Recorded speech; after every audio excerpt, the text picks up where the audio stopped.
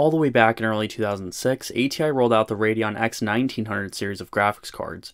Equipped with a powerful R580 GPU, these cards changed the game when it came to brute force pixel shading capability, and overall was a large improvement over their previous X1800 series. This made the high-end X1900 XTX and XT some of the fastest video cards in the world at the time, but what would happen if you put two of these monsters together?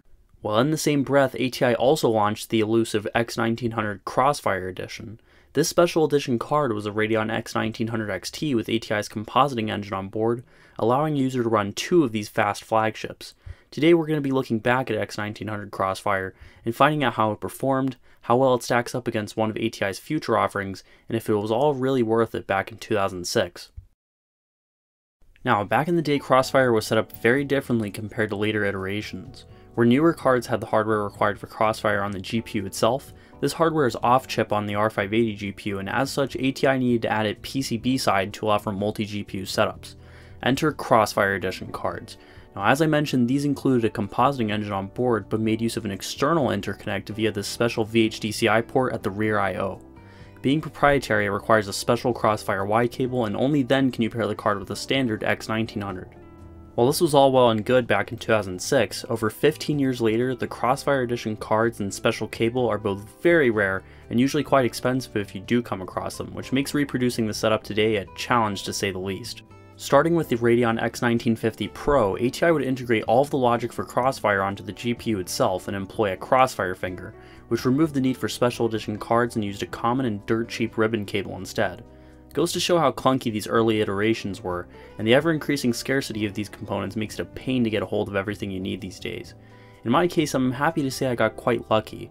My X1900 CrossFire card was purchased online for quite cheap, and the cable was graciously sent to me by fellow tech tuber Pixel Pipes, so a huge thanks goes out to him for making this video possible, as I doubt I would have been able to track one down on my own.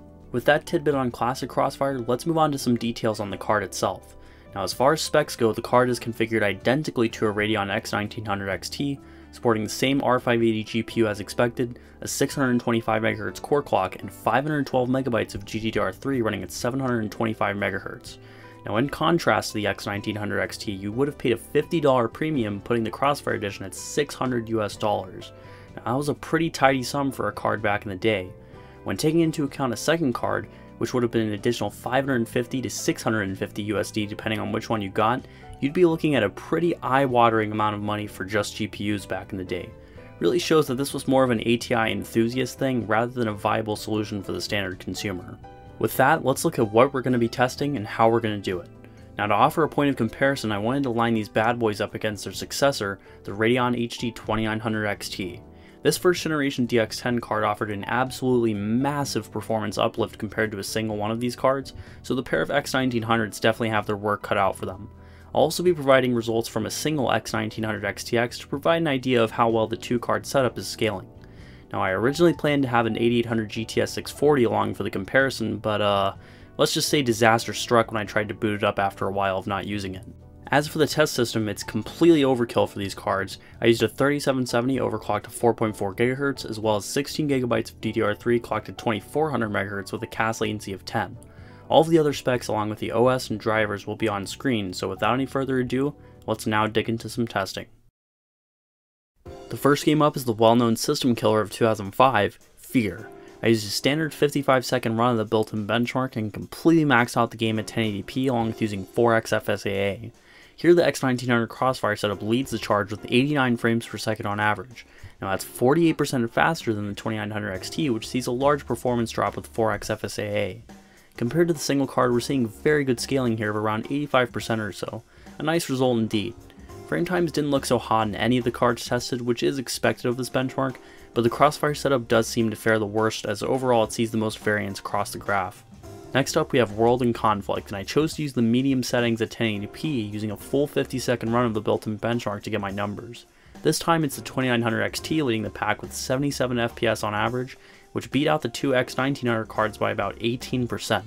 Speaking of which, the scaling in this title was pretty lackluster, as there's only a 35% improvement over the single card. Additionally, frame times were poor on all of the setups, with every card exhibiting fairly large stutters throughout the benchmark, with the X1900 cards had quite a bit of micro stutter with this as well.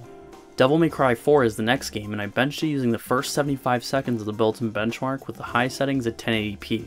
Here the tables have turned, with the X1900 CrossFire setup leading with a whopping 103 frames per second on average, or 13% faster than the 2900 XT.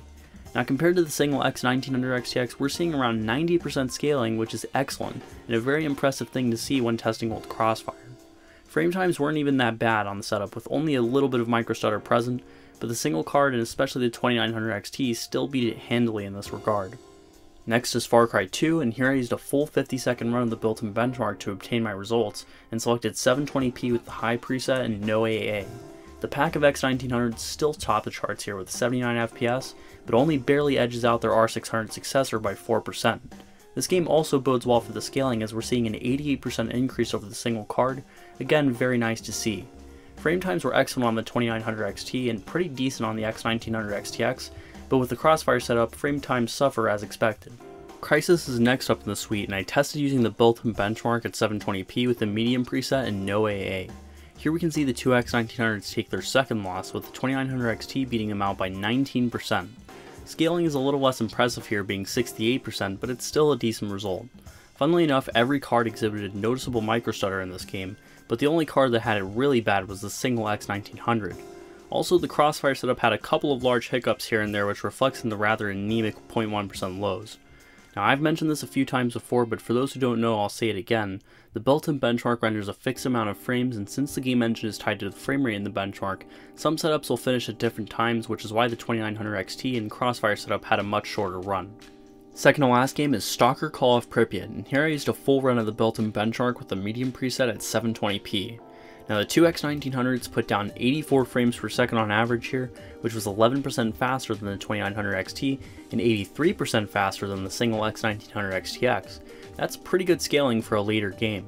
All of the cards have their frame time issues with this game as expected, but the CrossFire setup does see a considerable amount of microstutter compared to the other setups.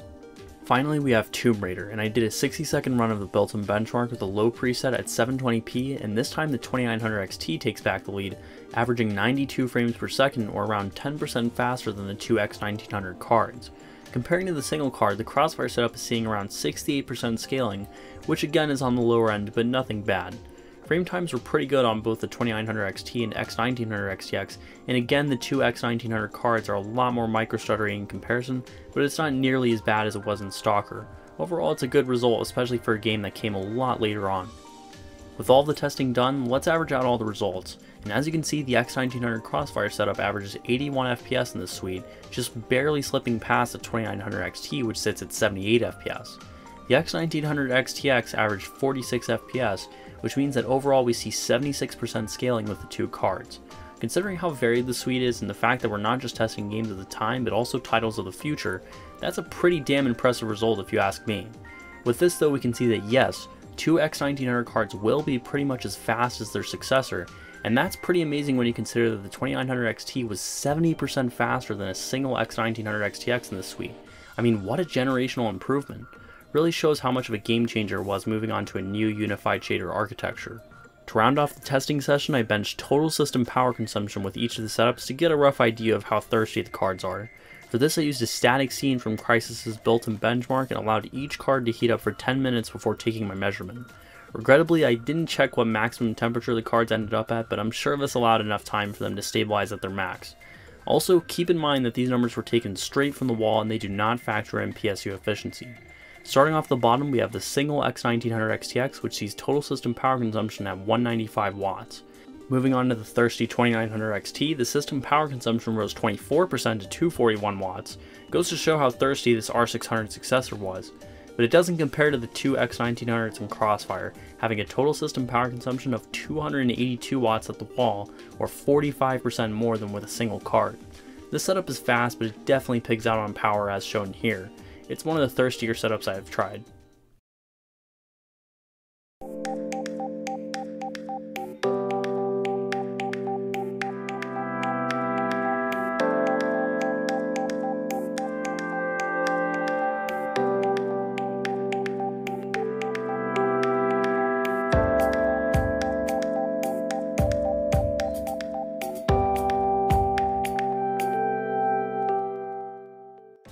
coming to a conclusion, I have to say I'm pretty impressed by the performance offered by this CrossFire setup of yesteryear. It being able to go head to head with the 2900 XT is no small achievement, and shows that even in later applications these cards are very capable as long as the support for CrossFire is there. It's interesting to see because I would say DirectX 9 hardware isn't exactly synonymous with aging well, but it does make a lot of sense as the R500 architecture was well equipped for the future for a number of reasons, one big one being the inclusion of dedicated scheduling hardware. So, was the setup worth all of the trouble back then?